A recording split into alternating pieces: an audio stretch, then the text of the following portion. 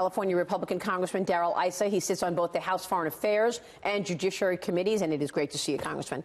Well, thanks for having me on, and thanks for having me follow the hardest guy to follow I know, Larry Kudlow.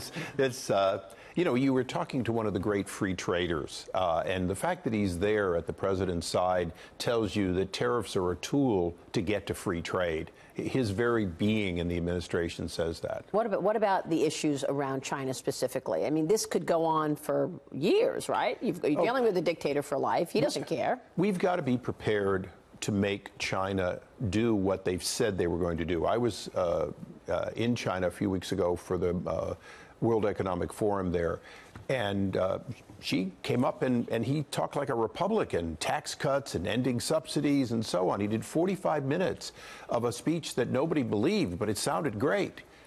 You've got to hold China accountable to what they say they're going to do, not what they've been doing, which includes spying on us. It includes stealing our technology. It includes bullying their neighbors. It includes their military activities in the South China Sea.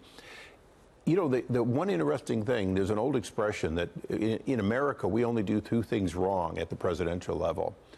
It's what we do and what we fail to do. And the last couple administrations failed to take China on. And now everyone's upset because this president's taking China on. Well, I'd rather make the mistake of taking China on than make the guaranteed mistake of not doing it and allowing them to continue to grow with a false economy. Given that we just saw this new Canada deal, USMCA, does that empower the president to have a unified front against China? I mean, he's working with the Europeans, apparently trying to do another deal on trade with the EU, and the same with Japan. He needs allies to go up against China, doesn't he? Well, he does, but we'll never have them.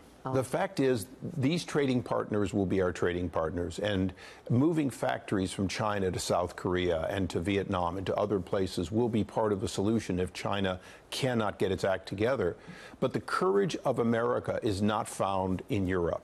The courage of America is not even found in Japan. These people will tell you what China's doing wrong. They'll even talk about a WTO complaint. They are unlikely to join us and aggressively do what this president's doing, and that's okay. You know, we can think of all the times in which America led and it was lonely, but at the end of it all, people said, we're sure glad you did.